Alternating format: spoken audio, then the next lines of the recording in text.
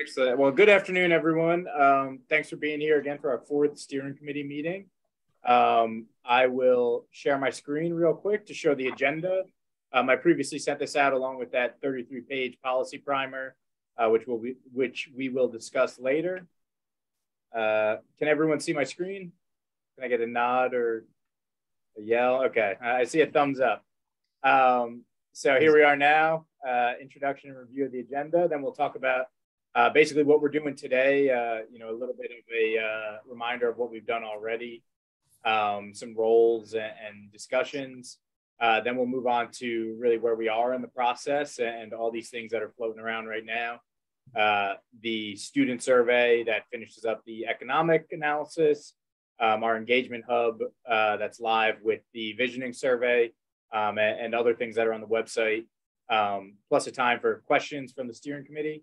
We'll go over that policy primer as we started to discuss earlier that if you have any questions or any things that need to be changed, it's a great time to discuss that. And then we will basically finish up with what's coming up, including the first open house that'll be at the end of November, some more opportunities for engagement and what's going on with that in the next couple weeks. And then just general Q&A, and we can revisit the role of the steering committee. So that being said, I will turn it over to Michael and Elaine from Clark Caton Hints. Okay, great, thanks. Well, I appreciate the overview. We should just jump right in. In terms of where we are, we have completed a review of existing documents and have provided to you a policy primer, which is what we call it, which is really an overview of the existing planning documents that we've been able to get from Princeton that are the master plan. There are studies that were prepared for and by Princeton that are not necessarily part of the master plan studies. And then a look at what the last re-examination report really said. And there's also an examination of things since the last re-examination report that have occurred in New Jersey with respect to land use law and policy making with respect to land use that may be of relevance in considering how we go about formulating new policies, land use policies, within the municipality. Just as an update, we are continuing to work with Justin's office and the municipality to gather all of our documentation on existing data with respect to existing land use. We're close on the existing zoning. And in fact, I did include where we are with the zoning on the cover of the policy primer and the summary of those documents. So you're starting to get a sense of the fact that what we're talking about has an application to land and land use and things like that. So we're working through community facilities, information, open space. We've got historic district data. We're working through the circulation data that we've gotten from the DOT and also from Princeton. So we are pulling that all together, and we are hopeful that we will be able to finalize all of the existing data into maps that can be utilized for the open house at the end of the month. That's really our goal. And so I could get to that at the end and talk about the open house. So what this primer is really meant for is, I've told you what's in it, but it's really meant so that we can focus the steering committee and any of the other deciders who are involved here on what we understand are your existing planning policy documents. And that really is the launching pad for modification and new policies that may be implemented or brought together within the master plan, the framework of the master plan. And so I've indicated in here that these documents are hosted by the municipality and such that the summaries here are not exhaustive. They are meant to be summaries and to give you some guidance and to be able to be used to say, we have this, and here's what it generally says. But that doesn't mean that if you are very interested in a certain aspect of policy that's been done or study that's been done, that you shouldn't go to those existing documents and review it in order to inform your guidance to us with respect to policy development. David, you got a hand up? Yeah, I just, I wanted to share a couple of specific comments about the primer. Mm-hmm. I don't know if now's the right time, but. Sure, it is. So there are a couple of documents that I think, or studies that I think should be included that weren't in your list, but are comparable to other ones or were mentioned. So one of them is the study for the Prospect Ave Historic District, which was just on this year. But you mentioned the study for the Witherspoon-Jackson Historic District and not that later one. There's a reference in the 2017 reexamination report to the Route 206 vision plan, which Mark could probably tell us about because I think he was on Borough Council when that was done. But, it was a set of recommendations that were made to the state, which were not taken up at the time, but it was actually an award-winning design. And if you can track that down, I think it's deserving of mention as well. Sure. Trying to think what the other, and the Thanet Road area in need of redevelopment. You mentioned all of our other recent redevelopment plans, but not the Thanet Road ones, so that should get listed as well. Okay, thank you. Sure. So, so now that you've gone through it, are there any comments or questions or from anybody else on this? How this applies? Or are you thinking that you're probably going to need more time to process this?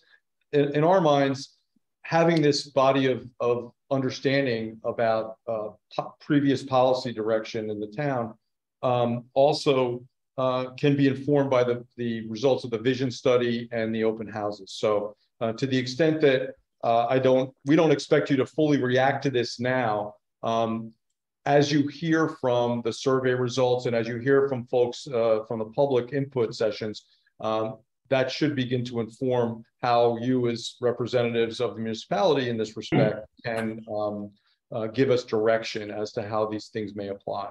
The other thing to note is that while some of these documents have been brought under the umbrella of the master plan, some have not, and some may still have relevance to the master plan. And oftentimes when you have these studies that are specific and they're informative about a specific subject, but they don't really represent an entirety of a master plan element, it's very often that you can adopt one as an appendix to a master plan or a special report and give it that basis whereby it could inform a particular element or more than one element of a master plan. So some of your recommendations may be, well, that was an awesome study. It's all still relevant.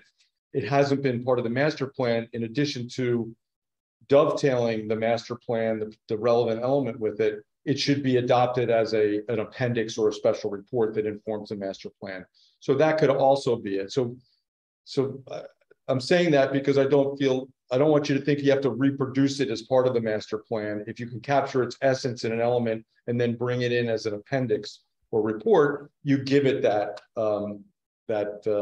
stature as part of the master plan. And I'm not sure everybody understands that, but I want to make that very clear. I see some heads shaking, so that's good. Nodding, not shaking. There are a couple hands up too, virtual hands. So. Okay, so let's go from the upper left. That's Louise on our screen. Louise Wilson. Thanks. Actually, I think Brian raised his hand first, but since I'm upper left in your screen, I'll just take the floor.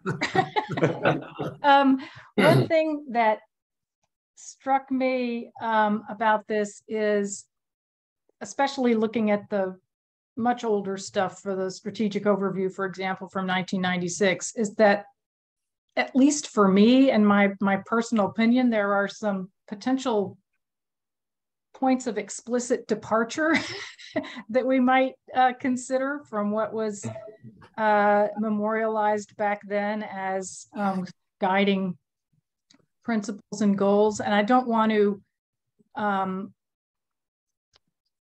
prejudge what will come out of the public engagement. And I want to, hear that before going into what exactly those things are. But I thought that was really interesting reading through all of these summaries. And so I also was, I guess I'm just assuming that the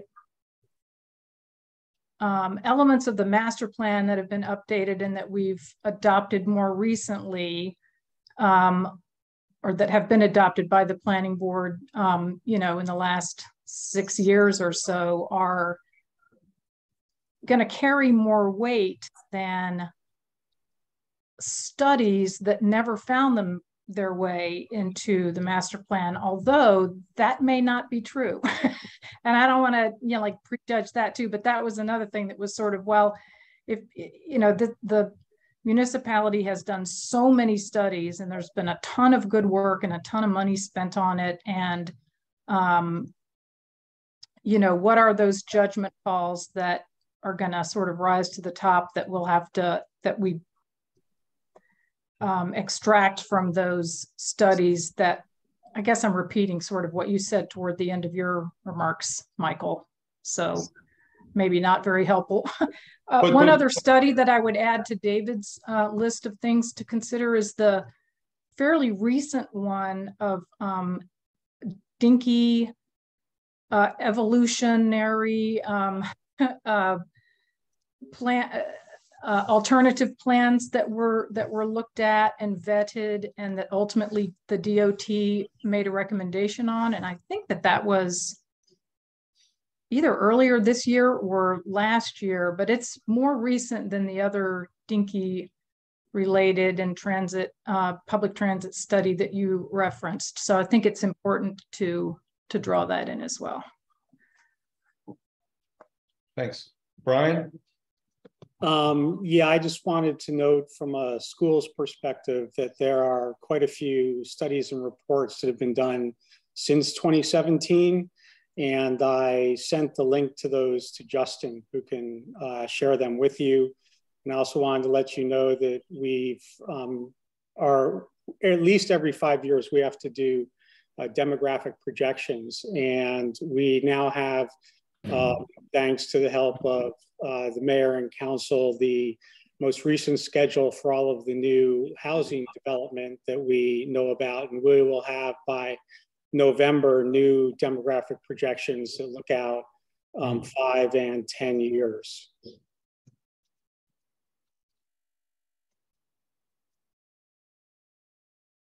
Great, thanks. Louise is back. Kristen had her hand up, but now it's down.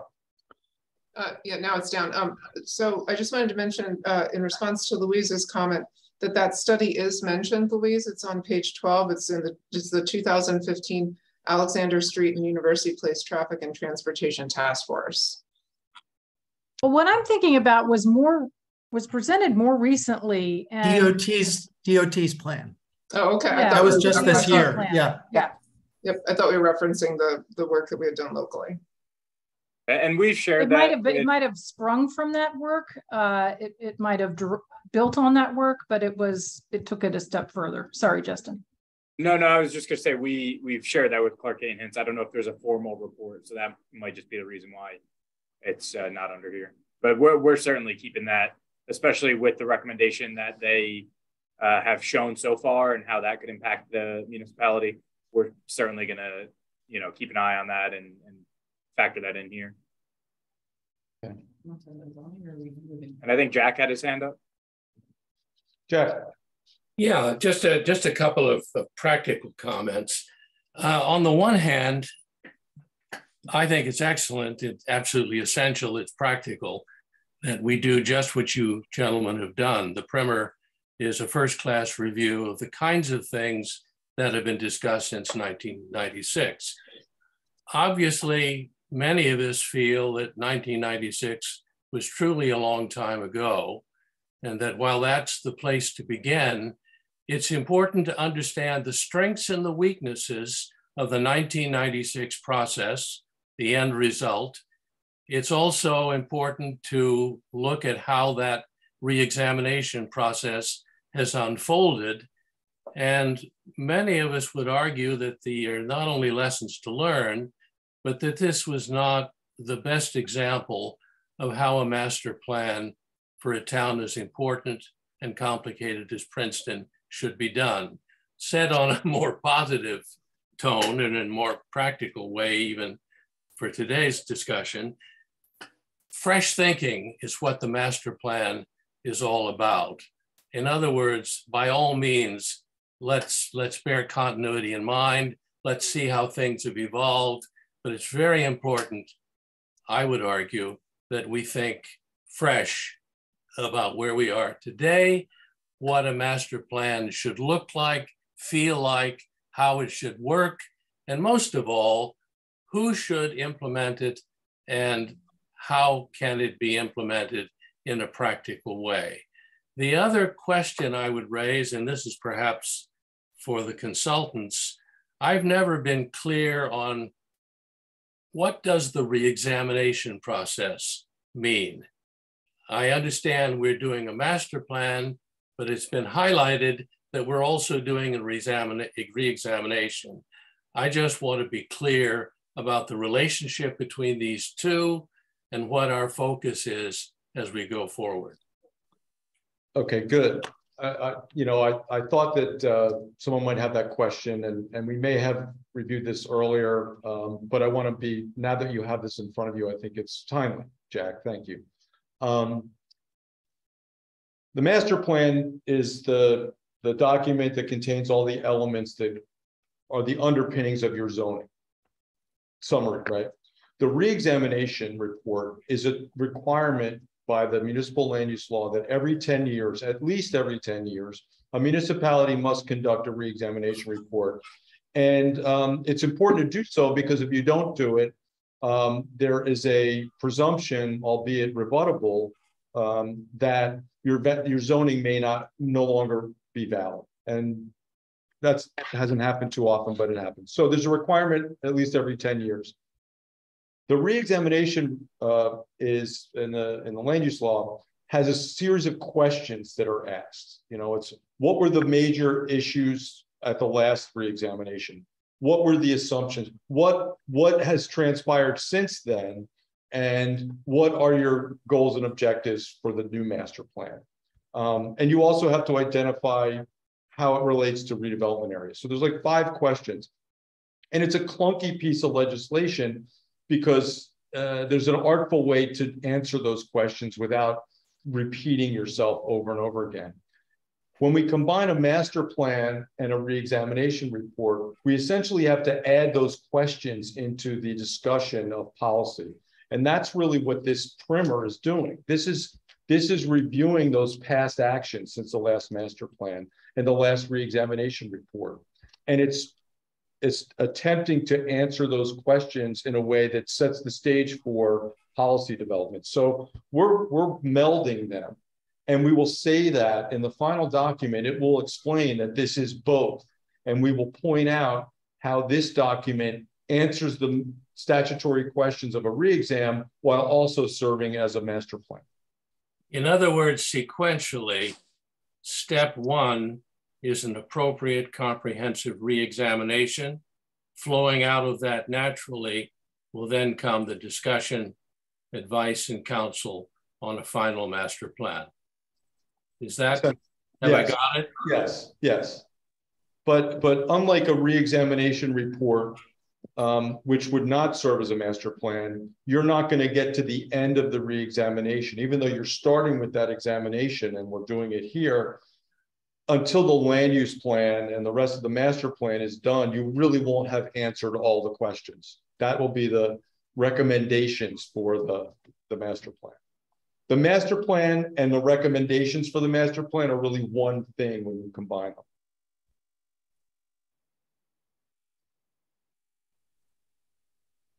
Good question. Any other questions on the primer? I think it's important that we, where are we? So we're almost at 2:30. What I'd like to do is talk to, have Susan Blickstein's office talk about the engagement hub under C, so that we can make sure we get, have the time with them, and then we can circle back and talk about the economic development student survey. That's okay with everybody? Sorry, Michael, for jumping in without raising my yellow hand, but Okay. just real quickly back to the primer. I wrote a bunch of notes in the margin, and I assume that I just sort of hold on to this and tuck it away. and as we proceed, I can, the notes in the margin, such as, where are we on this and where will this go when, for example, the climate hazard vulnerability assessment, that kind of thing. Is that correct? Yes. Yes. Yeah. Yeah. So we're not supposed to be sort of vetting everything about this, and we've been introduced to it. We refer back to it, continue to write notes in the margin, I don't know, et cetera, but we're not putting this to bed today. This is the end of the beginning or something with regard to the primer. Yes, it's the primer, right? It's priming the pump for your thoughts about policy development and new policies, and, as Jack said, fresh thinking, right? So now you have a place where you can say, oh yeah, what did we do when we looked at things in 2015 in this particular thing? You go back and you can actually jump into that document and say, I think these should be pulled out. These are still valid, and they should find their way into, let's say, the conservation element or whatever it is. So yeah, that's exactly it. But I would, those things that you think are going to be important, I would review those so that you're ready when we're talking about policies to bring those forward. Just to follow up a minute on Elizabeth's comment, which I think we all appreciate. Given that there is a municipal land use law questionnaire or an approach that by law we're requested to take, can we then, the steering committee, expect the consultants to be setting an agenda in your best judgment of the sequencing and the nature of the questions that we should be approaching at each and every session, so that all concerned have given it thought and are properly prepared? It's only 2 hours, and so it's important to me that we are focused and we're prepared. So let me say this: the primer answers most of the questions already. The primer is answering what happened since the last re-exam. What did the last re-exam say? It happens. What's happened since the last re-exam? You've already answered those questions. We've also answered the question as to, and we think we've answered it in a holistic manner, those things that have happened in the state with respect to land use and planning that may affect your assumptions. So we've already answered 3 of the questions. Okay. And we've answered what the master plan is. The 4th question is, what do we want to do in the new master plan? That's really going to be the policy. So what you want to do in the new master plan is actually going to be the new master plan. And we're going to say that in the report.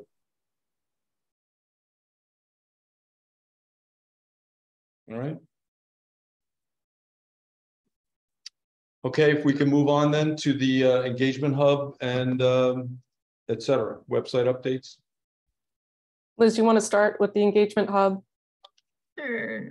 Yeah, thank you we received an update to the FAQs. So that changed. We launched the survey. I think it went up the September 16th or so. So far, we have only about 136 responses. So we're hoping that everyone can help, share the link and promote it. But that's pretty much all that's changed on the hub, is that the survey is live and the FAQs have been updated. And we've provided materials to Justin's office so that he's got materials that contain the QR code, take the survey, multilingual, for distribution either through printed materials or through digital means. And Justin can share those widely, we hope. I know, Justin, you mentioned that there is kind of a human services point person. When we met early on about the social media promotion, and in getting it to, through community organizations and other groups that have their own email lists, their own newsletters, their own social media, the idea is to just keep sharing it. That handout is also something that can be shared. And I know that though it's not in my scope, so I don't want to be told that I'm not doing enough of it, I'm volunteering to come down sometime in the next, week, because I want to leave them in certain places, and I just want to also just sort of refresh my experience of Princeton at the same time. So I'm going to also bring a bunch down and try to spread them within the community in the downtown and in various places that allow. So we have smaller ones that are handouts. We can also print them 8.5 by 11, so they can be put on a community bulletin board. So we have the ability to do both of those things. But really, we want to encourage. I know, Justin, you have a lot on your plate with supporting the engagement. So let us know how we can support you in getting all of that done. And we keep tracking the numbers. So if we know, for instance, that you're going to be somewhere, we can actually see the little bump in the survey numbers if we know when to look for it. And that's kind of helpful for us to get a feel for when we're still bringing in new responses and the timing of that. So we're early days on the survey. So we haven't looked at the results yet or even run any preliminary results. It's really premature to do that. But importantly, we will be able to do it in supporting the team and this group in kind of nailing down some of the focus areas for the open house. So that's maybe a separate conversation, but I do want to say that, of course, we can run preliminary results when it's important to do so. Great. So I'd like to augment what was said with some visuals, Susan, if you think now's a good time. Go, please. If you see my screen, here's our engagement hub that we've been talking about, engage.princetonmasterplan.org. For someone to take the survey, you scroll down to here and click take the survey. This shouldn't pop up. The only reason it did was because I already took it. And if you continue to go down here, this button continues to be here, which is where people could just sign up for general updates. So here is the FAQs that were discussed.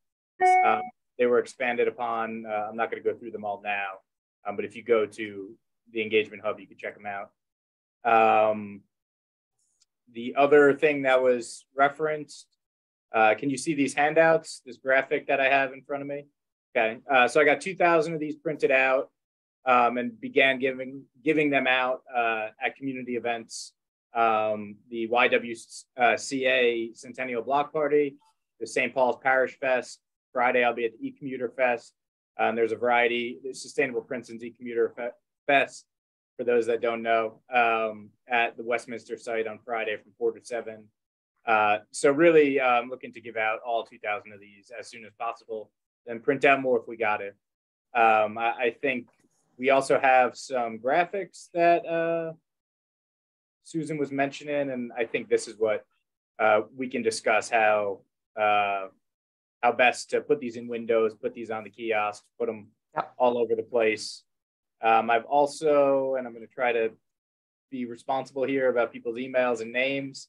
I've been reaching out to the community groups that we've received from, like I said last time, from really the mayor's podcast first, then followed by some suggestions from steering committee members.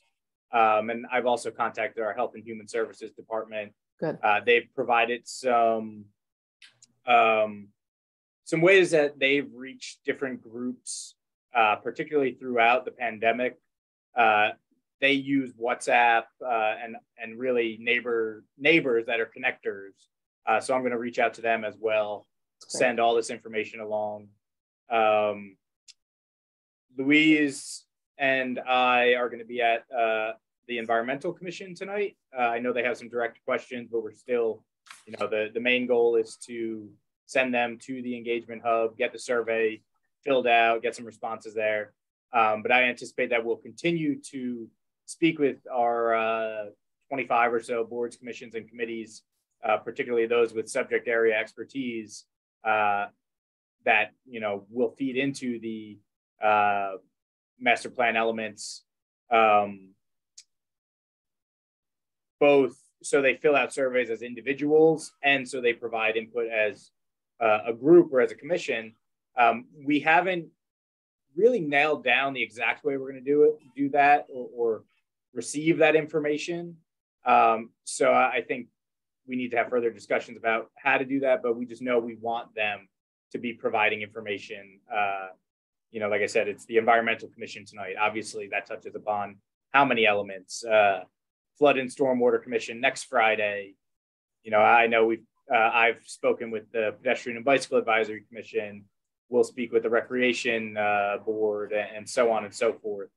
So that's where we're at with getting the surveys out and getting that feedback in on the community visioning survey right now. Mm-hmm. And I see Louise's hand is up. Yeah, I was just wondering if you would have a supply of the, you know, window posters and handout type things here at the municipal building, or so that if we're going to go someplace, first of all, I'm happy to help put those things out downtown, either the day that you're here, Susan, or any other time, Justin, that you think, you know, I mean, tomorrow. Yeah. And because I'm really delighted to see that long list of entities that you're reaching out to. That looks like an excellent list, and it makes me feel better about what seems to be an underwhelming response so far to the survey. So I hope that number goes much higher. But so back to my question, if you'll have a supply here, any of us can come and pick those up and, you know, take them to a neighborhood get together or to a meeting that we're going to or something like that. Yep, absolutely. I mean, like I said, I have 2,000 of them, so let's get them out of my office and into people's hands. One thing I failed to mention was we're also we've been putting those same QR codes and ads on the municipal website, municipal social media, the newsletter, the WhatsApp that I mentioned next door to. And I think one thing we learned from the economic survey, and you know, one thing that propelled us to get 4,000 responses there, was that when people saw it just once, either they overlooked it, they didn't trust it, they, you know, didn't do anything with it. Right. But a lot of times when I heard people saw the sign, then they saw a sign in the window at the liquor store, and then they saw it in the mayor or in the newsletter, that was when they said, okay, I should take this thing. So we're really trying to, you know, make sure people see it in multiple ways again, and then go to the website. And I see Kristen, then Alvin, then Liliana.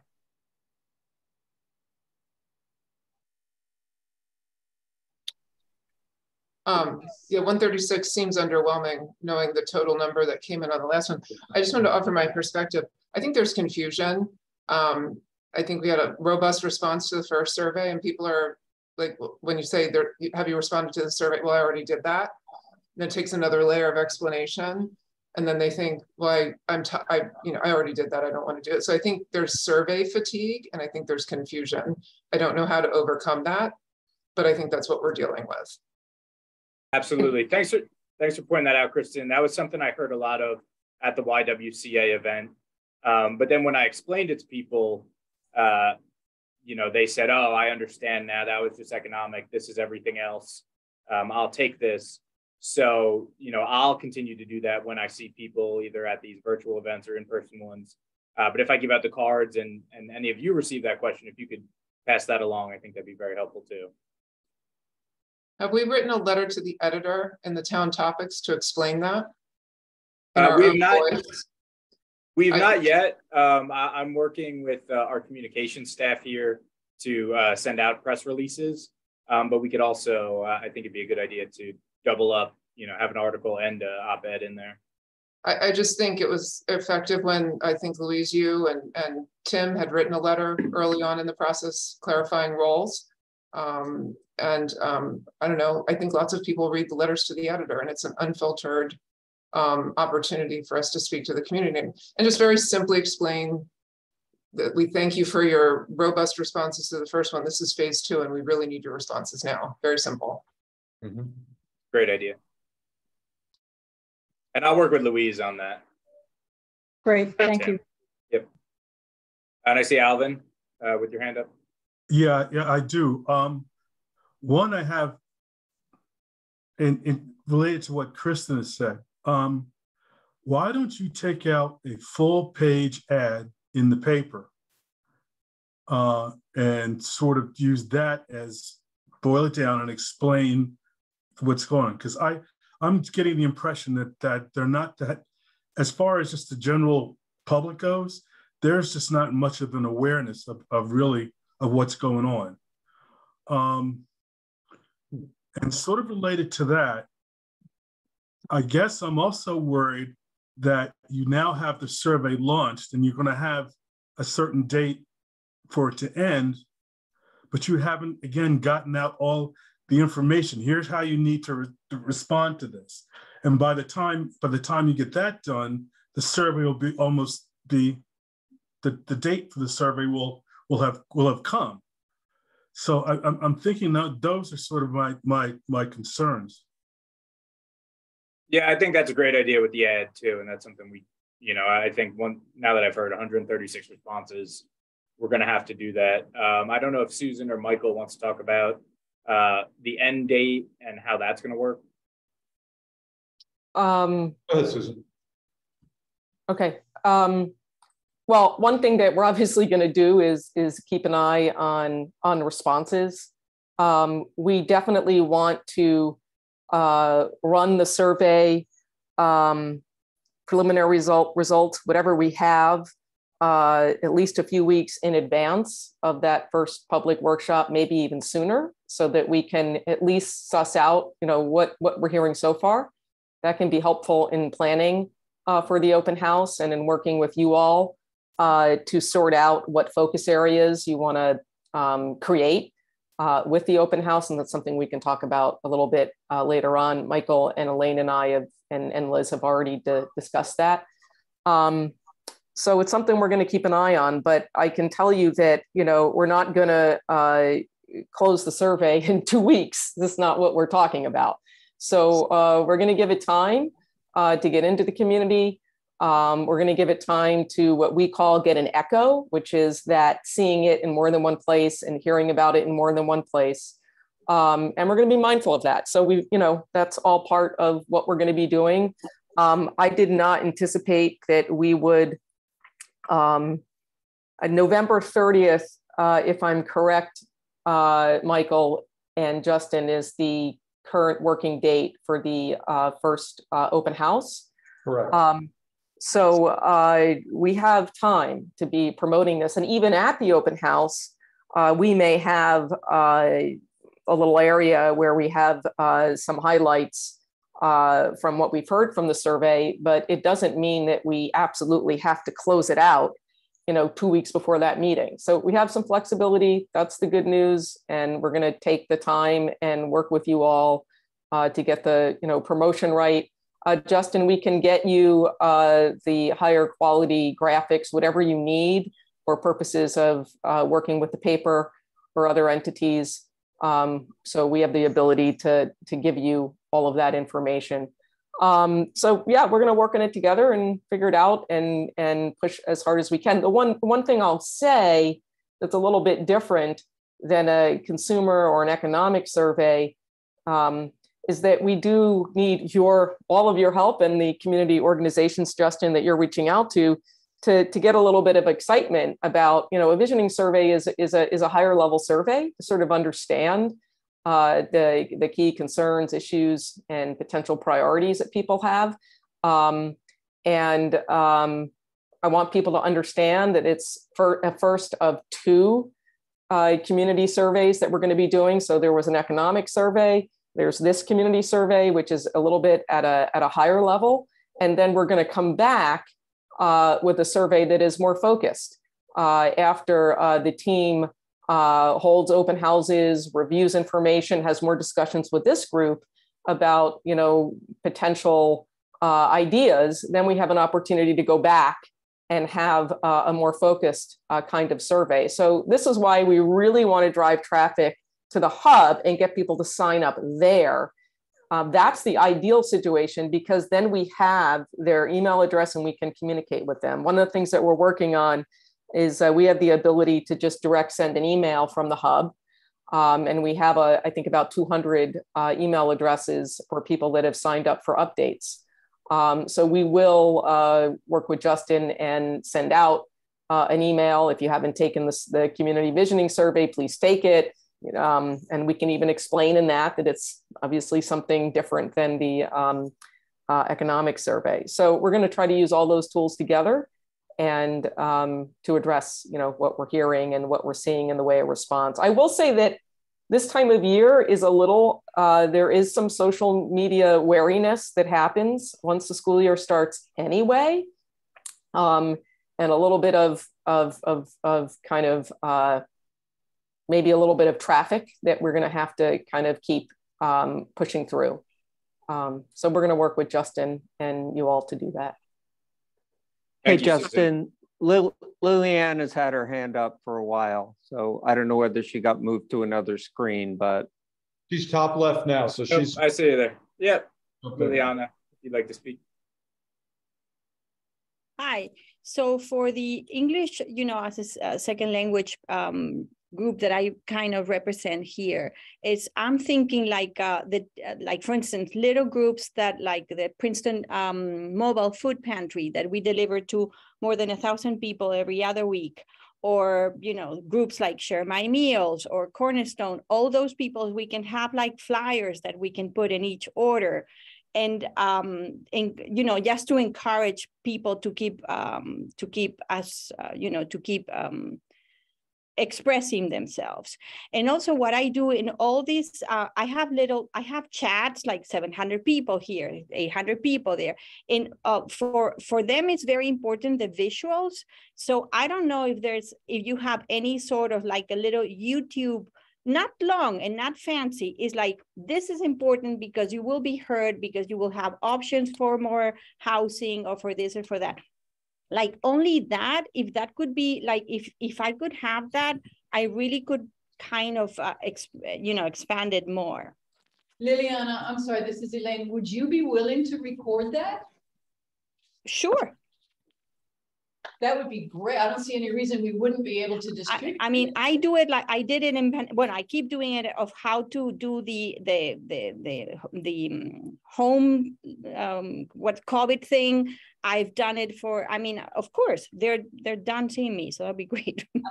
I think that would be great. I see no reason why we couldn't use that and maybe post it somewhere on the hub, all kinds of places if that were available. So I would encourage you to record that. And if you would do it in English and Spanish.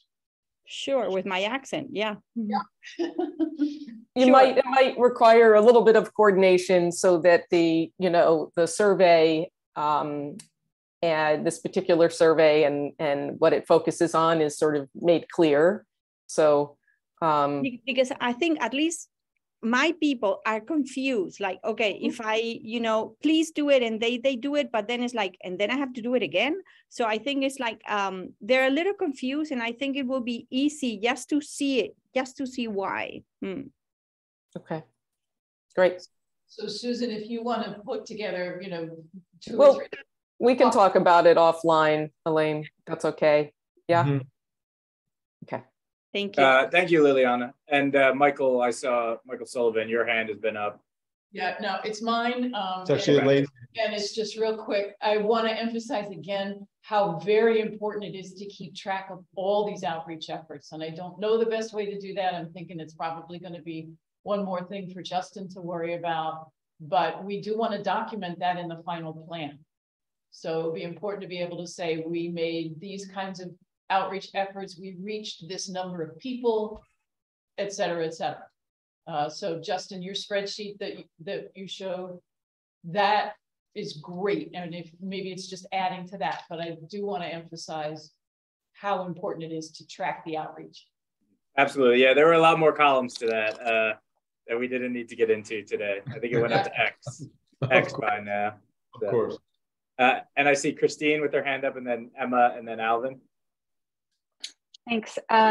So we plan on putting something about the survey in our newsletter this week, and we'll continue to promote it. We'll start promoting it on social media to help drive up the numbers. And at the Commuter Fest this Friday, we have some really good raffle prizes. So if people get a passport stamp by visiting Justin's table, they get an entry into the raffles to help drive traffic there.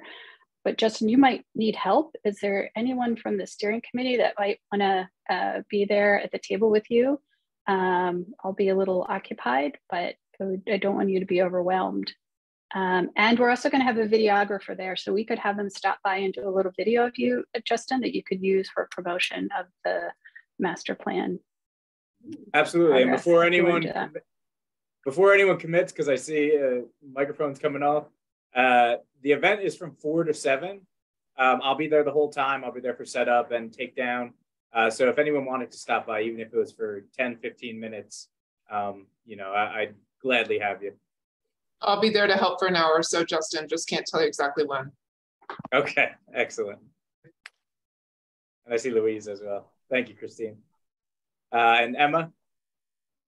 Hey. I just wanted to make a quick comment about the survey and the end date that we were just discussing. I think it would be really beneficial, even if there's no set end date, to mention like a loose end date, like, open for the month of November or closing end of November.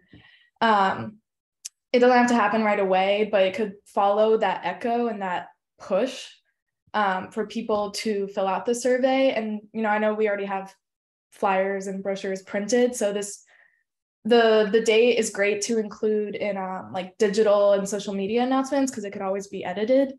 But that will create a sense of urgency, because I just know that a lot of people are prone to pushing it off. As we said, they need it to have exposure like 3-4 times before they actually think to fill it out. But if they see it 2-3 times, and then they also see like closing in 3 weeks, then they might be more likely to fill it out and not keep pushing it off.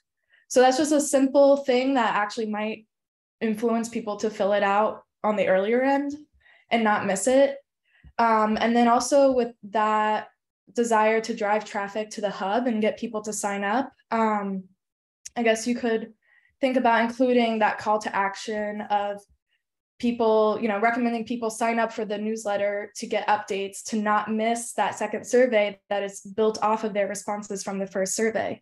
You want them to stay engaged and see like, okay, how am I making this impact? So if they are filling out that first survey, they want to know when that second survey is out and see, how maybe their responses were, considered. Those are great. That's fantastic. And we will, some people are giving us there's an optional place where you can provide an email in the survey as well. Correct, Liz? So some people are giving us their addresses there, and we're also able to pull those. Yeah, that's great. Yeah. So once and this is the value of getting people to sign up, because then we're able to have more direct communication along the way for all kinds of outreach efforts. So thank you. That's very helpful. And I'm definitely in my own outreach going to mention that. I think it was you who mentioned that definition of the visioning survey and how it's different from the economic survey. I think that's for the public. I think that's a really good thing to mention, how it's like a higher level survey, focusing on like the concerns and priorities of the people. Absolutely. Thanks, Emma. And I think with the way that that survey came out, it not only, you know, by leading it with the economic survey, kind of caused confusion, especially with the yellow signs, but it also set a really high bar with those 4,000 responses. So we definitely have to do what we need to do to get higher than that. And Alvin?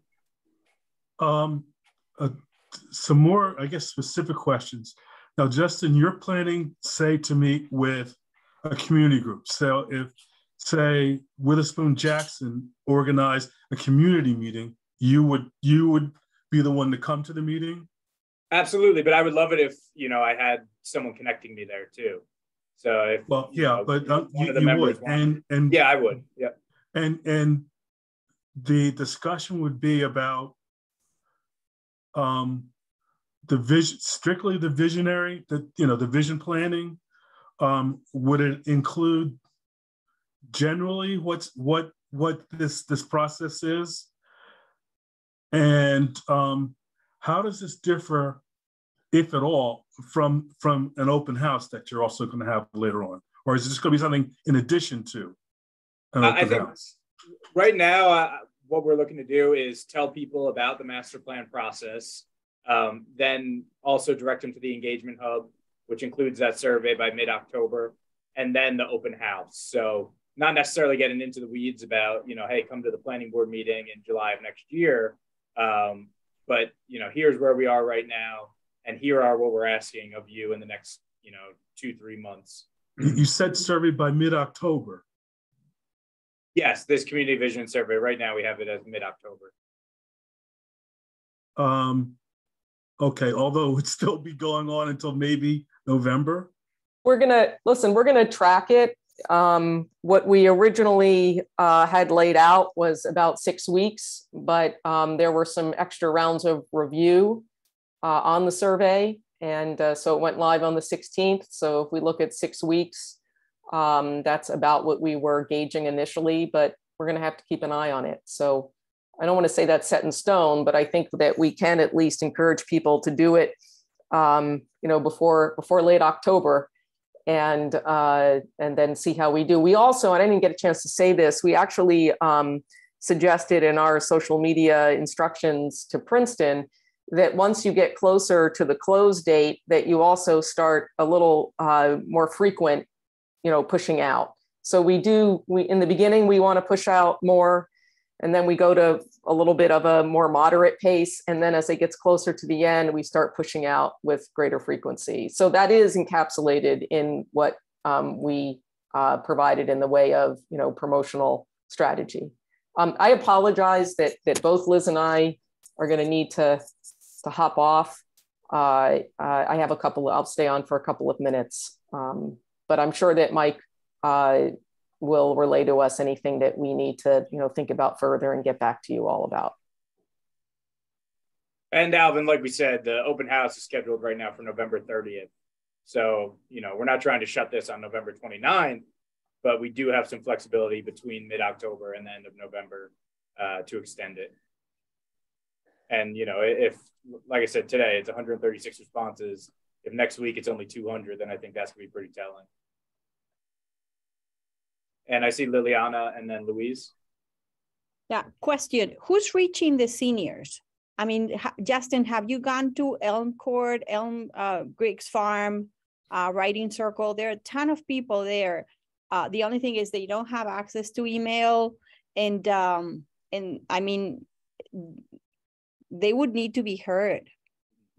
Yeah, I've reached out to some of the contacts we have at the different housing facilities, but we, you know, I haven't gone in person yet. I would love to, you know, if they have a monthly meeting or anything like that, I'll reach out again. But if anyone here has any information, that'd be very helpful too. Okay, I'll do my best. Okay. Mm-hmm. Great, thank you. And Louise? Maybe not a fair question to ask of Susan at 2:58, but I would like to hear your thoughts about the format for the open house, since that's on the agenda, and maybe that's, you know, you can speak real quickly to it now, and then I'm happy to. Information to look at offline or something. Yeah, no, I'm happy to. What we have been talking within the broader team about is an open house, and my understanding is that the library would be the location. And I don't know, Justin, if you've nailed that down or what else needs to happen, but what we generally do is we have a sign-in area and some background information on a master plan, maybe some recent trends. We kind of warm people up with some general information, but really the guts of the open house are 3 to 5, I'll call them like focus area stations. And they can be by topic, by geography, you know, for instance, we've done master plan open houses where we have one on the downtown, where we have one on kind of a main shopping destination. In this case, it might be the shopping center, where we have residential districts, in another one, redevelopment areas. I mean, there are different ways to structure it. And we're not necessarily the content experts here. But what's important is that they're designed to be interactive, so that people are providing input on what they're looking at, what they're seeing, what they want to see, and that there is, you know, mapping and other supportive materials needed for that to happen. And the ideal way that we structure them is we set aside typically 3 hours, and people go through at their own pace. So you don't have to be there for 2.5 hours. You don't have to give up your entire evening. We like to start a little bit on the earlier side, usually at 4. We will get some after school, people coming from after school from picking up kids, which is great. And we'll usually try to run it for at least 3 hours. So our idea is to set it up so that the team members are at those focus areas and they can actually talk to people and have more substantive interaction with people who are attending, can understand their concerns. We also would have a comment station where people can write, you know, also any additional comments that they want. So it's set up kind of like a sign-in station, kind of an overview station, and then usually by focus area. And we allow people, you know, and it also helps us spread people out. I will say that we did one of these, we had one planned, and then the pandemic came, and believe it or not, we had to like have everybody 6 feet apart, which was like fascinating in a room trying to do this. So you can picture how fun that was. But it also works out well because of the uncertainty with some issues like that. We don't have to keep people all kind of, you know, clumped together. It gives us a little bit flexibility in terms of numbers. So that's generally what we, how we set up the open houses. And I think that the primer is a starting point, and I'll leave it to Michael and Elaine, who are more of the content experts here, on those focus areas. And which focus areas do you want to incorporate into the design of this first open house? And hopefully in a few weeks, we'll have at least more survey, hopefully much more survey responses, and we can kind of get a glimpse of what we're hearing, and we can share that with you as well. So that's, I hope that's enough information, but generally our experience is some people will spend 10 minutes in the whole thing, some people will spend 20, some people will spend longer, but that's generally what the open house format is like.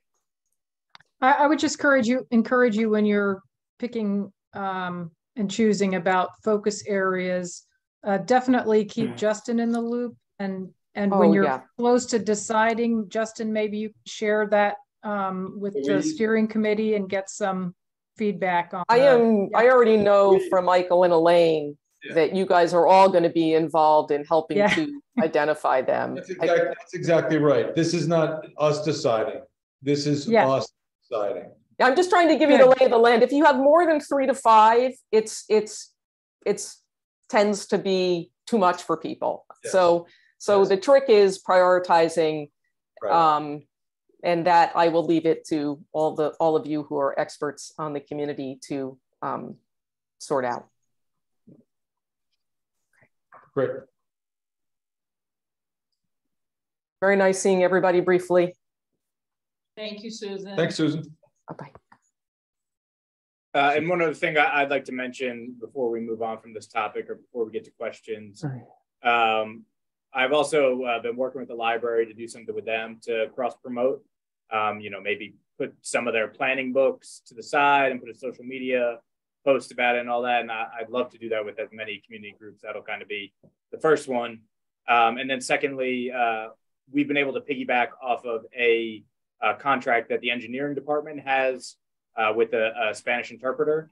So for those first two events, we had an interpreter there, as well as some staff members who are willing to help with this who are bilingual.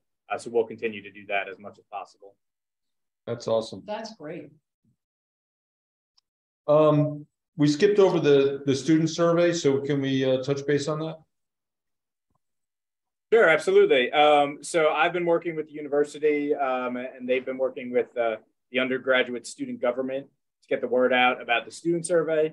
By way of reminder, it's the final piece of the economic analysis, which is a piece of the economic element. Like Joe Getz presented last time, his preliminary findings, once we get this final piece, he can make the full economic analysis.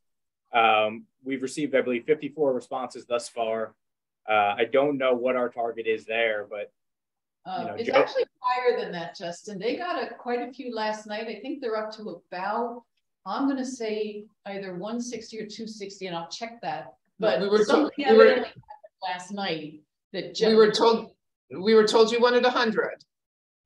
100 was my statistical guess based on Joe's 400 for the whole municipality. So we're way past that.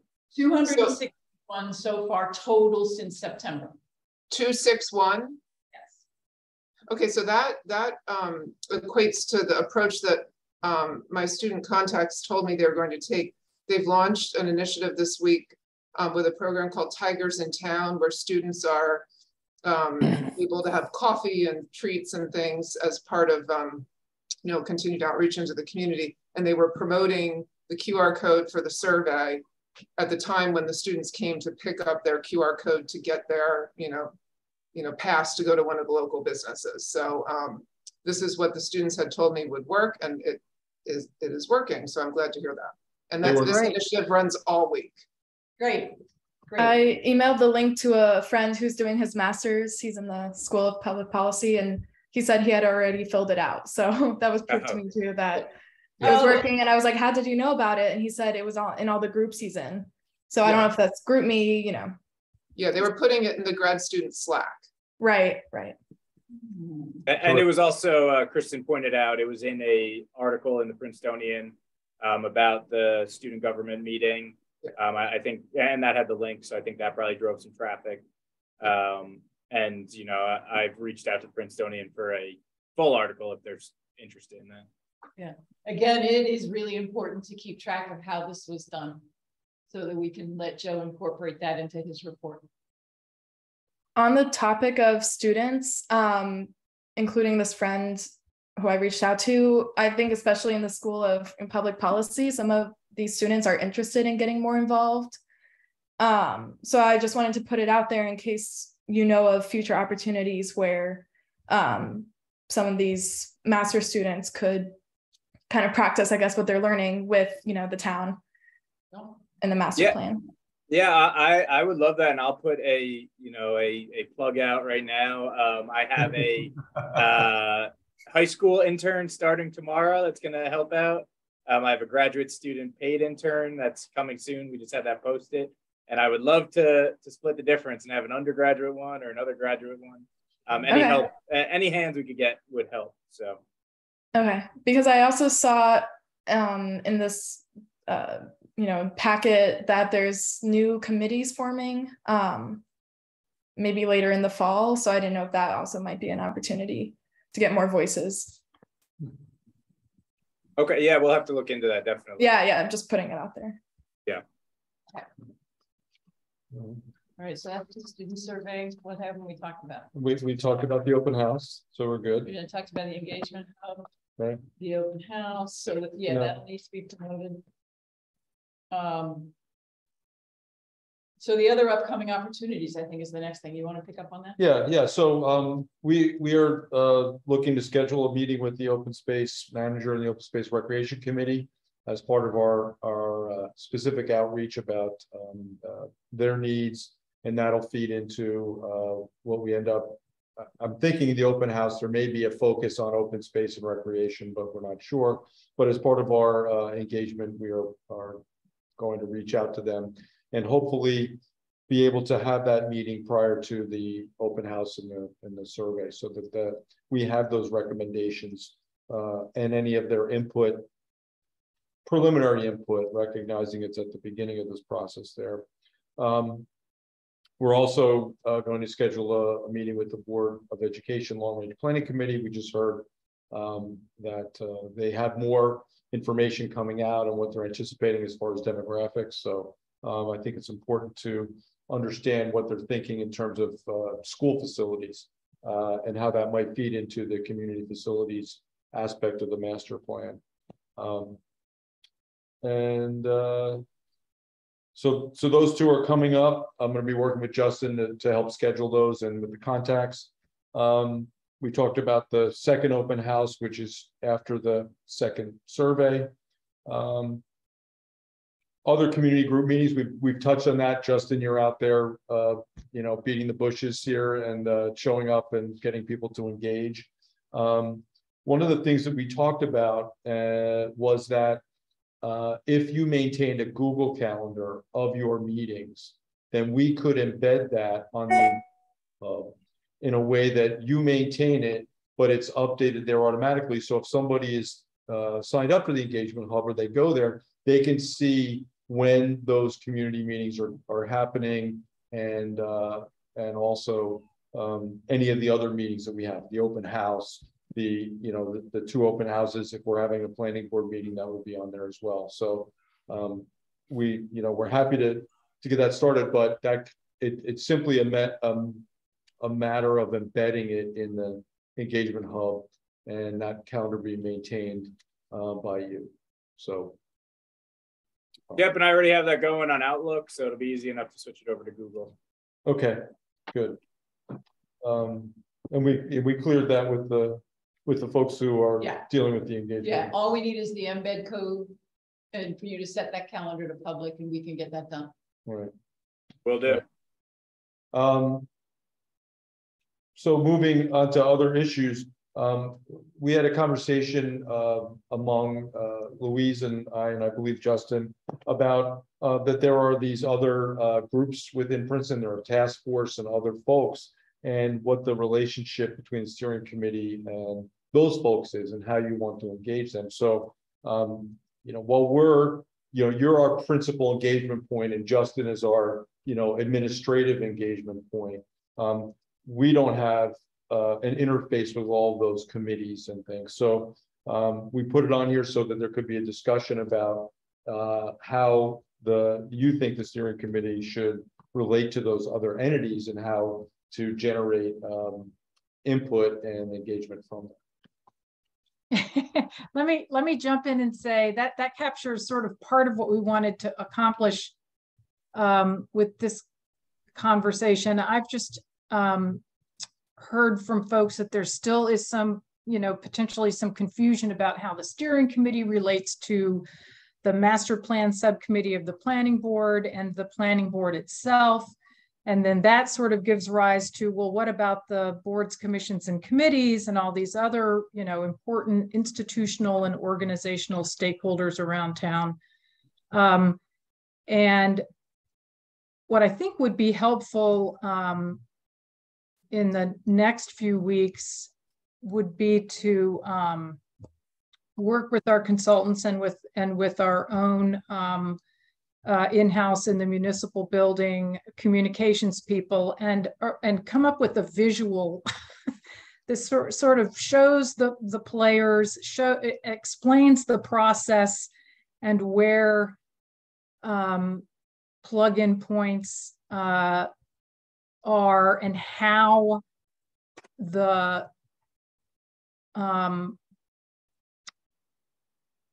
steering committee is gathering and, you know, listening and reaching the public and synthesizing information and coming up with recommendations, starting with the goals and principles and stuff.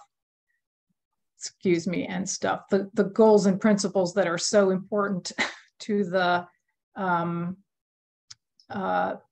to how all of the elements are structured. And then once the steering committee is close to finishing its work, then the master plan subcommittee of the planning board will take those, take the work products and the recommendations, address any and try to resolve any issues that the steering committee simply can't reach consensus on, and then pass along a set of recommendations to the planning board, which then has a series of public hearings, makes final amendments itself, and then adopts the plan. So I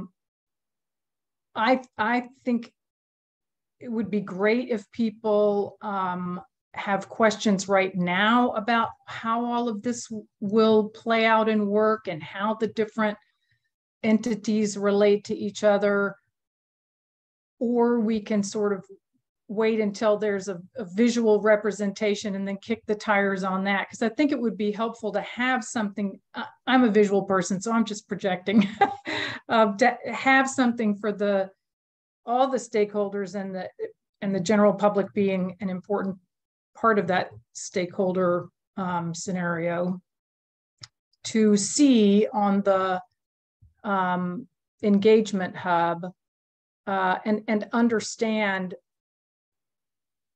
you know, again, how this process plays out, you know, in the coming months and into next summer, presumably, with once we, you know, get hearings underway. So I hope I didn't just add to the confusion, but I do understand, you know, that this process is somewhat different than master plan exercises have typically been done in New Jersey. And Michael and Elaine both have a lot of experience with that, and Justin too. And I have some experience, and maybe others here do as well. But, you know, typically there's a pretty small group of deciders. And yes, you do go through the process of gathering public input, but this process that we have, where there's the steering committee that's a combination of people who have a lot of inside knowledge and other people who have less inside knowledge, but offer an enormous, you know, enormously valuable perspective and an ability to reach a bunch of people who are not the usual suspects. It is a really different way of trying to pull together a visionary, and as someone pointed out earlier, genuinely different, better community master plan. And I don't say that to throw shade on the last master plan or any elements we've adopted since then, but just to say that we're facing different types of issues. We have a public that's interested in obtaining information and digesting it differently, and it's just going to be, you know, we don't want to have the same old kind of work product. So so it's understandable that there's confusion about, you know, how this group works and its relation to the master plan subcommittee and to the planning board. And I think this meeting today has been really good at sort of an example of how different people bring different perspectives that aren't typically represented in a, you know, sort of small insider group steering committee. So I'll stop there and say, if folks have questions, you know, between me and Justin and Michael and others, I'm sure we'll try to address them. But the reason that I jumped in and sort of took the wheel on this is because the structure of the steering committee was an intentional decision early on and a departure, and something that I take responsibility for or credit or blame or responsibility, and not for the outcome, because I think that's way early and it's not supposed to be, you know, any one person's plan, obviously, but for the structure of this process. And so I'll stop there. Anyway, are there lingering questions about who's doing what, or how this all works, or anything like that might help us to? Sam, I see your hand up. Yeah, I don't know if this is a question about who does what. Do you have other material that you want to cover today, or is it kind of a very general question? I personally do not. Okay. I, again, wanted this as a sort of under other issues, role of steering committee in relation to other entities. This is, so the other things to cover today include the combination of the October 26th meeting and November 30 meeting, and an open house in December. I don't know about other things people might want to cover today. I see David's hand up. Louise, we could get those last things taken care of pretty quickly. They're just administrative. So if that would be useful, we could get that done. Right. And then people who want to hang out for the larger discussion can certainly do that. Right. Because the... Is that what you were getting at, Sam? Yes, exactly. Is that a move on question? I don't want to bore people with questions. I think I agree. I think you should cover those things. And okay, great. All right, so because the first open house wound up being exactly on the day of a steering committee meeting, we realized that obviously wasn't going to be possible. So we are recommending moving that November steering committee up to November 10th, by which time we'll have a preliminary outline from JGSC. We'll have some preliminary survey results from Susan, and we'll be able to structure, we'll spend that meeting structuring the focus areas for the open house. Correct. Thought it made sense from a timing standpoint of the survey and the open house to shift it. Yeah, and I understand it's a different date than other people had on their calendar, but that was the date that seemed to work. So if you're available, please put it on your calendar. Unless there's some objection to that date, we'll count on it. And yeah, I'd just like to add, I'd like to send a doodle poll out about that to get people's time, rather than assuming 2 o'clock on a Thursday works. Okay. Yeah, that's a good idea. All right. Great. Thanks. So we would like it almost has to be that week, Justin, just because the week after is the league and the week after is Thanksgiving. Yeah. Well, no, I'm fine with that date, assuming everything goes well, but I just want to offer up some different times. So. Okay. Okay. And then the question is, on the calendar, the next steering committee meeting would be after the open house, right after Christmas. So I don't know if we want to keep that on the calendar, or I don't think we have to decide it today, but I wanted to highlight that maybe that's not a meeting we need and we push it off to sometime in January. And again, we don't have to decide that today. It's just for notice. We had talked about this a while ago, that this may be a shifted. So those were the only other administrative things we had on the agenda. Great. David? Do we want to get into questions then? Going back to Sam, then to David and Kristen? Yep. David, do you want to go first? Well, I just wanted to comment about that late December meeting. You know, if the open house is on the, by the way, this is not why I had my hand raised, but I'm commenting on it since we're trying to get through the administrative stuff. You know, if the open house is on November 30th, I think it's really long to wait to have a follow-up meeting until after the new year. After Christmas, that week, you know, often is kind of a lost week. So I guess I'm suggesting maybe we can move up that December meeting similar to the way that we're moving up the November meeting. We'll look at dates. If that, yeah. Yep. And then I'll let Sam go with his other questions, and I'll keep my hand up because I do have another comment question. Okay, so I just wanted to ask some questions about the process, because in trying to promote the current survey, which has light participation, I'm trying to understand exactly how the survey informs the overall process of writing the master plan. So one question that I had is that the questions in the survey seem quite general, and I'm struggling to understand how you get from the quite general questions which are in the survey to the extremely granular document which makes up the master plan. The master plan, at least the current master plan, has a number of different elements, and those elements really get extremely specific in terms of detail. And I'm struggling really to see how the existing survey can get you to that level of detail. So maybe you can comment on that. I think if I understand correctly, what's going to happen is there's this current survey, which is the second survey. And based on that survey, we're going to identify topics which will be explored in greater depth at a community meeting on November 30th.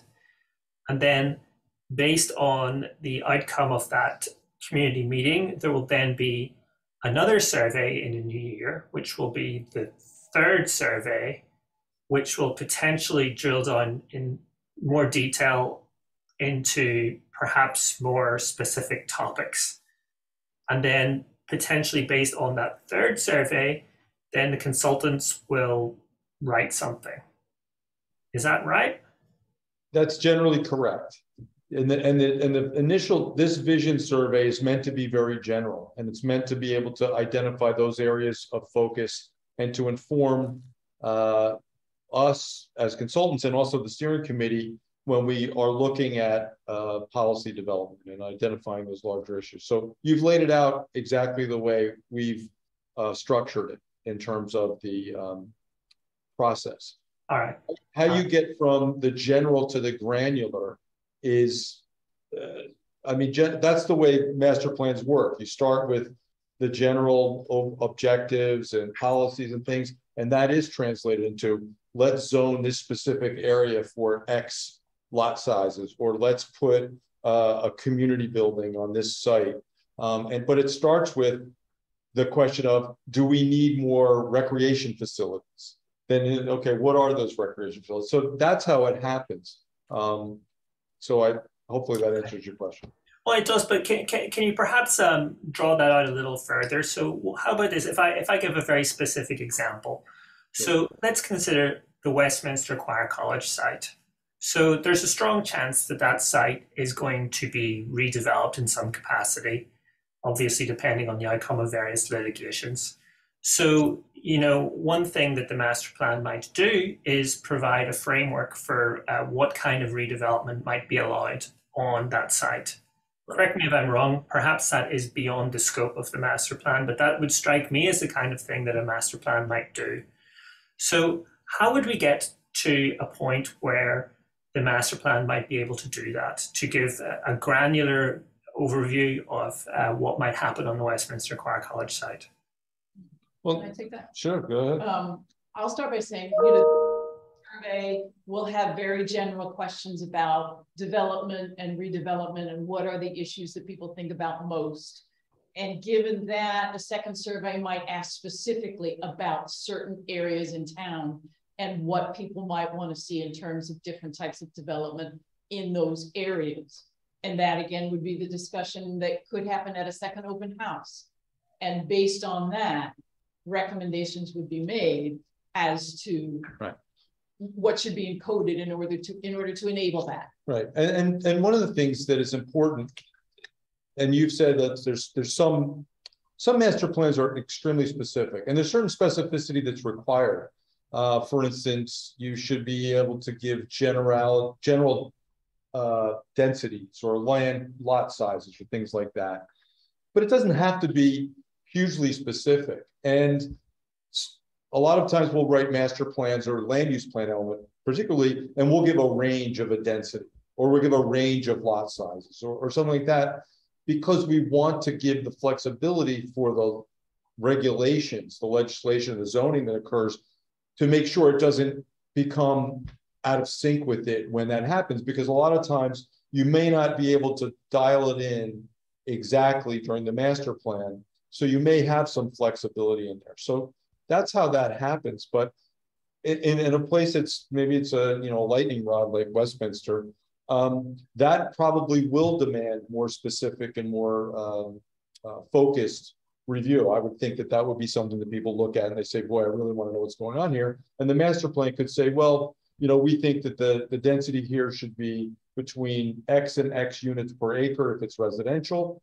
We think that the scale of development should reflect the existing context at some level, and it should be zoned for, let's just say, residential and industrial. Well, just as an example, it could be that general, and it gives a flexibility. So when you do the redevelopment plan, now you roll up your sleeves and say, okay, are we going to do a redevelopment plan? Are we going to do an RFP for a redeveloper? And the redeveloper is going to give us a plan, and we're going to say, okay, let's write the regulations to fit that. So there's lots of options that way. But every part of your community is not going to have the degree of focus and intensity that would. And those are the kind of things that can be elevated in the discussions to have more focus on it. So. Okay, I had one more specific question, and then a couple of very quick comments.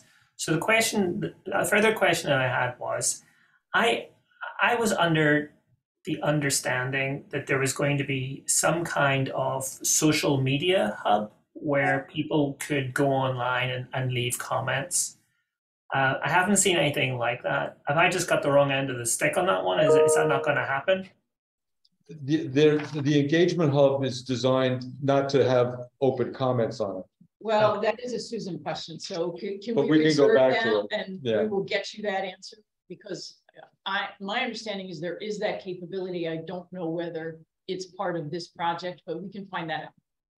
Yeah, I mean, it's possible that the only mechanism for leaving feedback is through the existing surveys, which have been designed with a fixed set of questions, and maybe that's the way it was. It's just I had some idea that the website was going to be more interactive, but well, like I could also see, and we'll circle back with Susan, but what I understand from the way she set this up is that we have the ability, she has the ability to collate all the results from a survey, but that it's not built in to process the individual questions, like just answers like that. We don't have that, so we're going to look at. And beyond that, I just had a number of comments. So one of them was that with regards to the community meeting on November 30th, I would be slightly concerned that the library might not be able to accommodate it.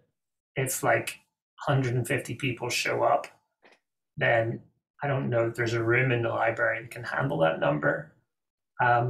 Maybe that number will not show up, but if that number do not show up, then there's probably a lot of people who didn't get to participate. So one way or another, that strikes me as a question. A second point that I had was that I think it might be possible to do more at the public library to promote the master plan survey. Last couple of times I've been in, I think there's just like a flyer on the notice board, but maybe there could be like some kind of stand or booth or dedicated terminal where people could fill out the survey, because the library is a place where a lot of people would come and interact, and it could be a good opportunity to try to encourage participation. That sounds like a good job for Justin's intern. He can have office hours at the library. Yeah, potentially. And then just the last point that I made is I wanted to add my voice to those who say we ought to specify a deadline for filling out the survey, because as long as it's open-ended, I think people can endlessly punt on filling it out. And you're actually potentially compromising participation, while at the same time hoping that by keeping it open, then you'll get more people. I think people need a deadline to focus their minds. I think it could be a deadline, could be something like Halloween, that gives them the entire month of October. And then you also have the results in time for the meeting on November 10th, so that we can discuss topics for the open house. And that's it. That's all I've got to say. Agreed. I will say that I agree that it would be great to have more than not just the library, but other opportunities for intercepts where people can complete the survey. We will need to let SGB know so that they can change the setting that only allows one response per IP address, which is how we prevent ballot stuffing. Yeah, we'll have to discuss that. I'm getting an iPad for that purpose. Heinz Plaza has Wi-Fi. I think it's also going to be, you could use it anywhere. But that would be the intention, is to go out there and have people do it right then and there, if at all possible. And I don't want to take too much time, but Sam, I agree with you on the concern for the library. We want a lot of people, but that's not the biggest room. But with the way it's structured, the 3-hour kind of walk through at your leisure, I think we can make it work, hopefully with hundreds of people. And I think David had his hand up, then Kristen and Louise. Yeah, I guess I have a similar concern that Sam was talking about, which is how to get the sort of granular level of detail. And part of the concern is the volume of stuff that belongs in the master plan. And I wanted to suggest that maybe a way to focus effort on the areas that need the focus is to just realize, the re-examination process really is predicated on the notion that master plan change is evolutionary. That there's an assumption that the master plan that we have right now reflects a lot of the consensus in the community. And so the reexamination is often about focusing on where are the areas that need revision. And, the areas that are okay the way they are. And I don't want to suggest that the format is okay the way it is, because I do think that we want to reformat, the entire master plan, just so it's more readable and, easier to use. But I think Clark Caton, hopefully is really going to help us to narrow down and focus on the areas where change is needed. And I guess that's going to come out of the surveys. But once we see the results of those surveys, that's going to really help us identify, the land use element is the one that really needs a lot of attention. We redid the circulation element recently, and we just did the green building and environmental sustainability element. But our land use element, the densities in the central business district are way out of whack with our zoning. And, like you say, Sam, the Westminster property, is ripe for redevelopment, and we really need to identify what it's for. And so I'm just making a plug. This is really a comment more than a question, but making a plug for the fact that it's really going to be helpful to this steering committee if Clark Caton Hintz can identify those areas where there's a sense in the community that we need to make the change. And then we can put aside all those other elements that are sort of okay the way they are, that are non-controversial, that can be processed in a more expeditious way. Well, just to pick up on that, David, I couldn't agree with you more. And while, our knowledge of Princeton suggests things to us, and our knowledge of working through the projects we've done with you already suggests that we have a sense of this. until we see the survey results and we discuss those with the steering committee, we need to confirm those. And as much as we think we might know what those outcomes may be, we don't know it fully. But I do agree with you that the big enchilada, not just for this project, but in the terms of any master plan, is the land use plan element and the reconciliation of the two land use plans for the former borough and the municipality, and aligning that with some of the idiosyncrasies with density, with lot sizes, with other initiatives. And I think when you look at the municipality as a whole, it seems incredibly large, but when you start breaking down the pieces and you start looking at existing land use and zoning together, you're going to find, and I think you're getting to this, that there are these particular areas that are going to require that kind of focus, and that there are going to be many areas that don't require that level of focus, and that maybe it's a little massage or a little tweaking, but it's not going to result in something dramatically changing. So I agree. And we're going to work to clarify those issues as much as we can.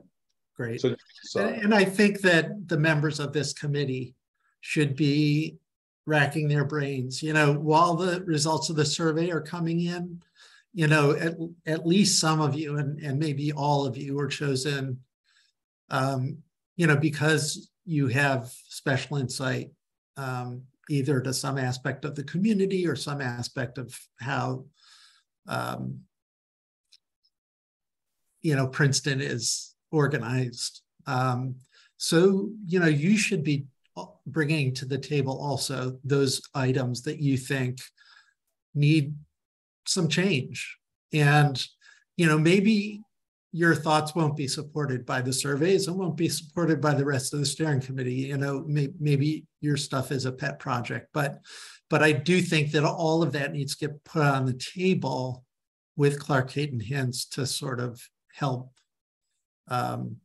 define the project. I strongly agree with that. And I see, Louise, you had your hand up. I'm not sure if that's for a current comment, and then Kristen's hand is flesh colored, so it's invisible. Okay. So Kristen first, then Louise, and then I see Jack had his physical hand up. Thanks. One simple question. So after we set the meeting schedule, I had put November 23rd on my calendar as the date that we were having a meeting. I can assume we're not. I just want to make sure we're not having a November 23rd meeting. That is correct. That's the date. Okay. Giving. Okay.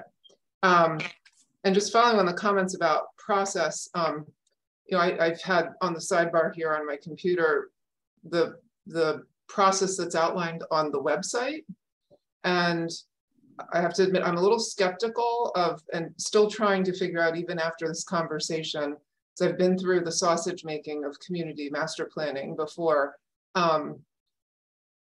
that we're going to continue to do open houses and community meetings through the end of this year, essentially. And then we just talked about having committees. I'm wondering where those committees become involved.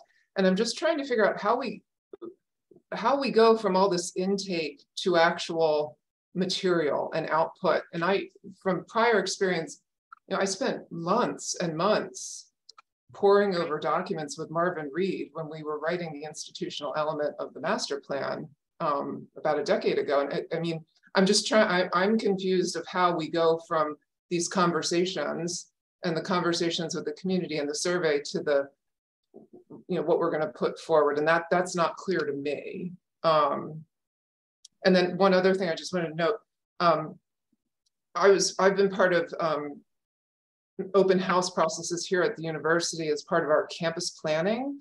And when we did outreach about the campus plan back in, I think it was 2008 or so, I mean, we spent weeks thinking about what are the visuals that are going to be presented, who's going to be at each station, how are you going to take down the notes for, we have to think about and I'm just worried that doing that meeting on November 10th doesn't leave us enough time between the 10th and the 30th and who's going to be at these stations, what are the visuals that we need to have there to explain to, you know, just community resident who says, I was invited to come, I care about my community, I want to come in. How is that all going to be developed in 20 days? Well, with your last question, we're going to have the preliminary survey results, which is going to indicate to us what are the issues, and we're going to talk about those. In my mind, these visuals are going to be diagrammatic maps, thematic maps that we are making. For instance, if we're talking about open space and recreation, where those existing facilities are, what they're called. If we're talking about community facilities, what the existing community facilities are. And, you know, if we're looking at areas, then it would be a little different. We don't know yet, but we don't think in our mind that if we are talking about this in the beginning of November, that we're not going to be able in 2 weeks to pull together the graphics to do this and to figure out how to man those stations. Okay, so CCH will pull that all together after that November 10th meeting. Yeah, so I mean, we may be starting to pull together even before that, because we're seeing results, and we'll talk about it on the 10th about what we see as. Okay, that just wasn't clear to me that was. Thank you. Sure. And I just want to reiterate, it's really important that we think about that open house, that we have. You know, do we need municipal staff experts in certain areas at certain stations? Are there who needs to be standing there that has expertise or can actually explain you know, what it is that we're trying to gather in terms of information at each of these 3 to 5 stations? Mm-hmm. Thanks.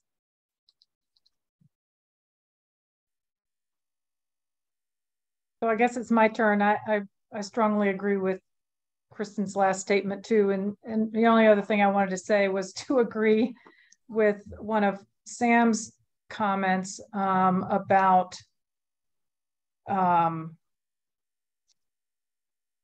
the interactive nature of the engagement hub. I just think it's really important that we have a way for people to offer up comments. You know, you didn't ask specifically about this, but here's what I think you should be paying attention to. I mean, so, you know, some general comments, and maybe there are, I don't know what the right way to do that is, either with a portal where people can upload, you know, up to 5 pages of something, or with a general Q&A. I don't know. I'm not suggesting yet another survey at all, but I really do believe that it's important that engagement hub be a repository for people's comments that, you know, beyond what we've asked them in polls. Thanks, Louise. And I see Emma and then Christine. I also wanted to back Sam's points about, I guess, the qualitative aspect of the survey in terms of, you know, subjective information from people filling out the survey. And I understand that right now it's a broad overview, and that hopefully through these open houses or, you know, more detailed surveys, people can actually really present that like qualitative, maybe subjective information about their user experience of the town. And so, because I remember even with the first survey, I ran out of a character limit, and it was, all I wanted to write was like 3 sentences, but I only had the opportunity to put like 10 words. So that was an example of my own experience of feeling like I wasn't able to actually share one of my ideas of my hopes for downtown. And I also wanted to point out that I know that, you know, there's people in town who have their certain ideas of Princeton Future, for example.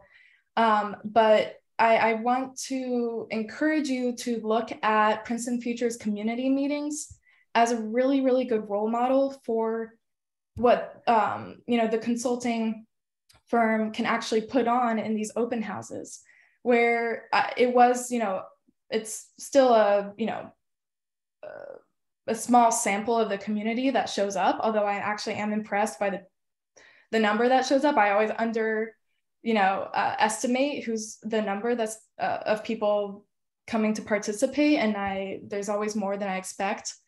But Princeton Future held a community mapping meeting where this is exactly what we were just talking about, with this idea of where people think areas of Princeton, like the land use, is susceptible to change. And so that's something to look into for these open houses, because individuals who are, moving around Princeton and using, the different parts of the town for different activities, they have their own experiences and ideas of where, change could happen. And Princeton Future, we merely facilitated and observed. We didn't provide our own ideas and experiences. But it is a really good model for getting ideas that you wouldn't expect on your own of what, for example, Westminster property could become. So that's just what I wanted to state. Thanks. We had Jack in there. I see Christine and Jack. Go ahead. No, Christine, go ahead, please. Sure. An idea for an interactive way to get input. The university has developed an All Our Ideas tool. I think it's open source, and you sort of pre-populate it with a couple of options that you can choose, and then people get to add their own, and then further people who respond get to choose between that. I know the state used it for its public feedback for how the Regional Greenhouse Gas Initiative funds should be spent. So it's something I think could be looked into to have a little more interactive feedback. Can you say that again? All Our Ideas. Thank you. We'll check it out. Yeah, and look on the state's Reggie site and how they used it for public input. And Jack? I hope I won't frighten you with my introductory statement, but may I step back just for a moment and perhaps be somewhat philosophical. I'd like to think it's philosophical from practical experience with the master planning process, but it may not be. So you're all at risk. Here I go. In all of my experience with master planning around the world, and I don't submit for a moment that I am the master planner, but I've been there and I've done that many times. It is absolutely inevitable when you bring together a group of people like us, conscientious, loyal citizens of Princeton. We want to do something which we know is necessary today. It's extremely important that we do it well. We know that we, our neighbors, our children, all concerned are watching. And so we're here for all the right reasons. None of us, however, have ever worked together. We're not master planners. We've got to put something together for the first time ever, and perhaps forever in the real world as a group. So it's not unusual. In fact, it's normal in the early stages, first, second, or third, fourth meeting, that Louise Wilson would very constructively step back and say, look, we need to think about how we're doing things. We need to think about how we've organized ourselves. It's crystal clear that we need to survey the community. We need to find out what people are thinking. And obviously, surveys, however much we may criticize bits and pieces of them, they have a role to play. We need to create a process in which key sectors, key segments of the community can be approached, become contributors to what do you think? What's going on that you like? Where are the problems? What are the issues? We're in the problem of, okay, the surveys are underway. Who are we going to talk to and how are we going to talk to them? And as a practical matter, we have to find a way to document our community.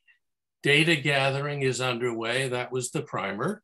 But we need data on what Princeton is, because at the end of this process, what we're trying to do, it seems to me, is describe Princeton, document it, put it together in a way that's credible for our decision making, but also for documenting for the community. And then we're trying to set goals or values around which measuring performance in the future and an action program can be implemented. So I'm moving Socratically from, frankly, Alvin's point, which is in my mind, just a piece of Louise's point. Shouldn't we step back a minute and just double check, okay, what are the specific actions that we need to do? Who's doing them?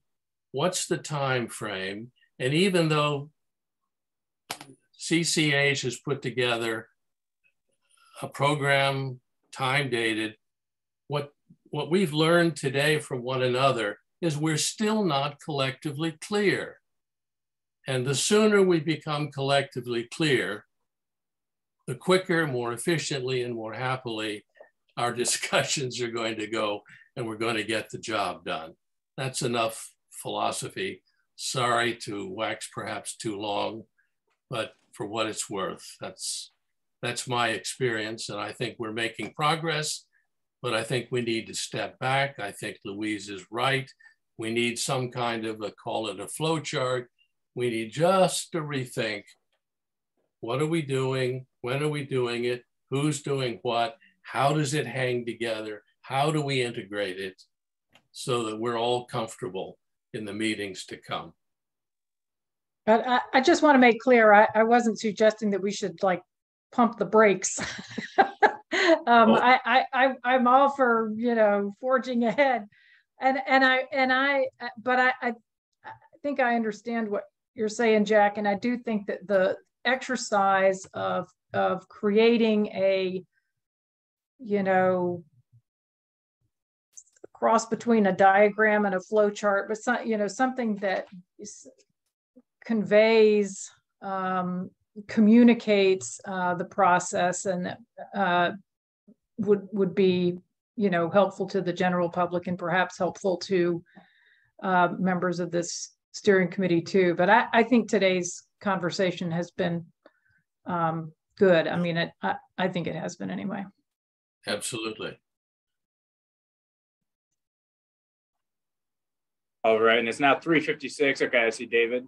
Yeah, I mean, this is a little bit inspired by Jack, but a couple of people have asked the questions about some committees that were forthcoming. And I didn't even see references to that in the stuff that I was reviewing, but can somebody speak to, is there some kind of a group of committees other than the BCCs that are going to be formed to be part of this process, or is that not? I think in the last meeting, I suggested that there might be committees formed around certain key either elements of the master plan or particularly, you know, the kinds of things that involved weeds that need to be dived into, such as certain parts of the land use plan, such as, you know, density, where and how much, etc. But I, you know, don't have, you know, in my head any kind of, oh, here are the committees that should be formed by this date to look at X, Y, and Z. I don't know how Michael and you know, your team, Michael and Justin, I don't know how you all feel about that, but. I don't think any committees are imminent right now, or subcommittees. Like Louise said, if we did find that, you know, all right, we get all this data back and it makes more sense to, you know, put some people that specialize in this, particularly from this group, to parse through it, I think, you know, we could discuss that. But as of right now, while we're still kind of doing the outreach and this, you know, current information gathering, I don't necessarily see the need for it. But that's not to say it might not ever happen. Michael, do you see the need for potentially for a committee to look at the climate hazard mitigation study plan that needs to be integrated into the land use element, or are there things that seem to you to sort of lend themselves to, well, a subgroup of this steering committee looking at and then coming back with thoughts about what's appropriate? Well, I can say that we don't know, at least I can say that I don't know enough about what the issues are to tell you right now that we need a subcommittee of this group that would focus on any particular issue, where Justin is.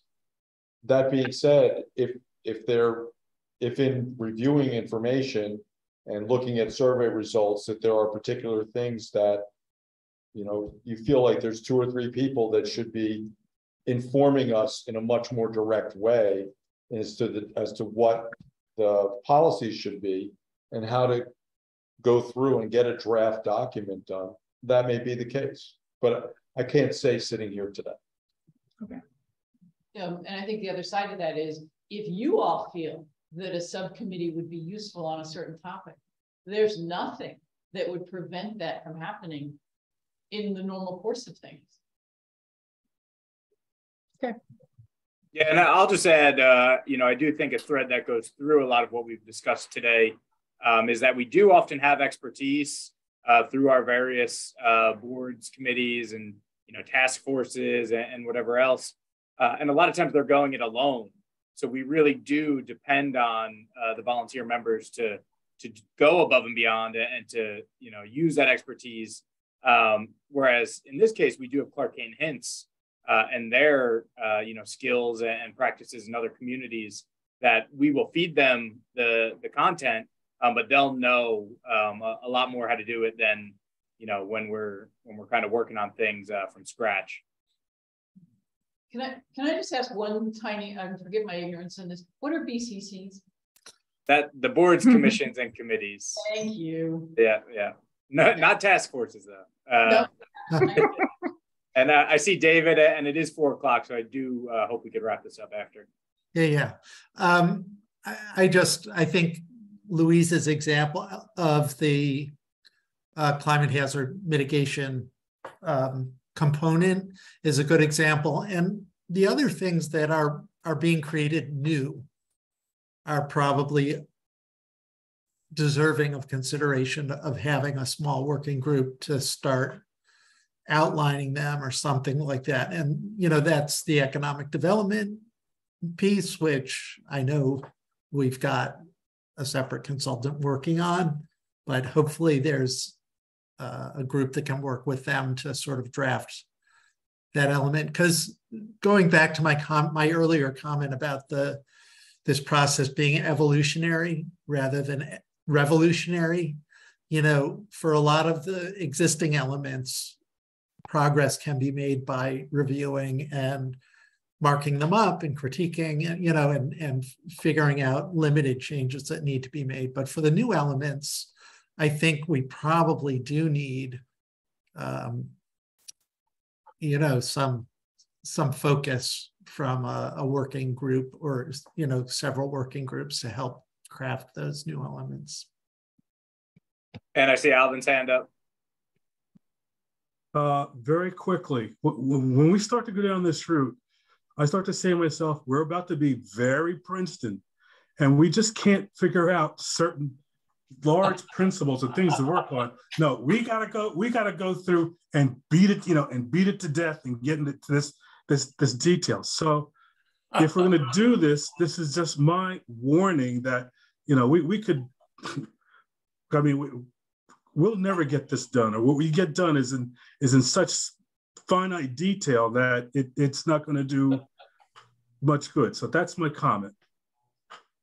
Thank you, Alvin. And I think these recent comments are a great place to end it, and gives us something to think about before our next one. Thank you all for being here today.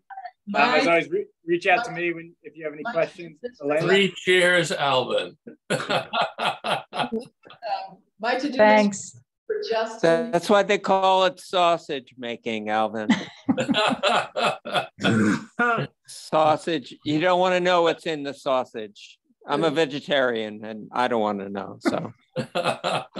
And there's only one task bigger, Alvin, than doing things the Princeton way, which is changing Princeton.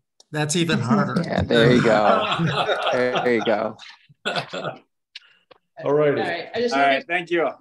Justin's going to nail down the Bye-bye. dates for the next 2 meetings. I just want to make sure that we don't leave without. You that. said dates for the next 2 meetings? Well, the date on the time on the 10th and the date for a December meeting. Okay, got it. Okay. Excellent. Thank you all. Thank you.